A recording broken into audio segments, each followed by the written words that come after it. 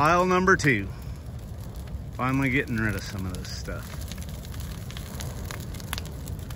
Waited a long time for the right conditions. Fingers crossed there's no issues. The wind has picked up a little bit, but we're going with it.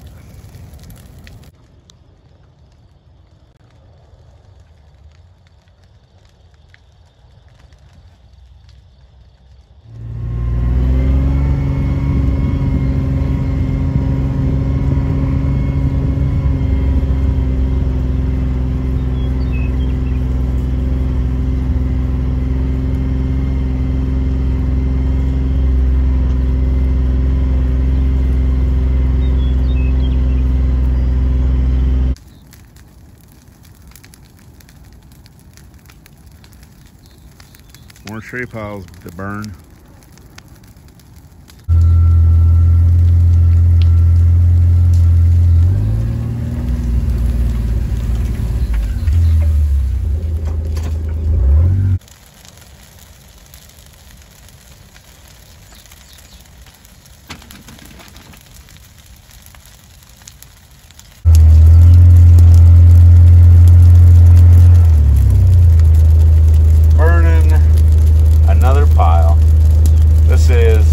Last night, got to bed about midnight,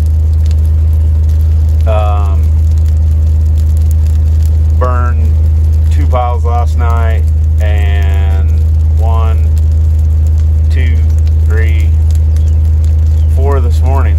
So conditions were right, no problems thus far, and get all these dead trees gone and taken care of.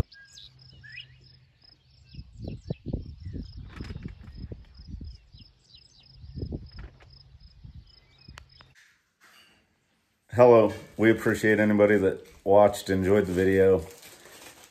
That little clip at the end was a doe and her new fawn running across the brome field. It was we were coming down the road in the side-by-side, and I just saw that, so I tried to grab my camera, get a little clip of it. It's kind of nice to see stuff like that. Hopefully somebody else enjoys it too. Not a great video, you know, something I was not expecting, so just tried to grab my phone real quick, get a video. We have more videos coming out, trying to get better at it. Maybe a little slow coming out. It does take some time, something we don't have an abundance of. But everybody have a good weekend. Excited. Got the new Bison World in the magazine, new Bison World in the mail. Something, little piece of literature you get quarterly. Pretty neat stuff if you're a member of the National Bison Association. Which, if you're interested in bison, raising bison, or thinking about raising bison, very good association to be involved with. Lots of information, lots of connections, just tons of resources. So, anyways, everybody have a good weekend. We have more videos coming out, some live birth videos, a recent video of going and picking up some new animals with Colby from Arrowhead Bison. He's got a YouTube channel, so check him out. And yeah, everybody have a good day. Thanks.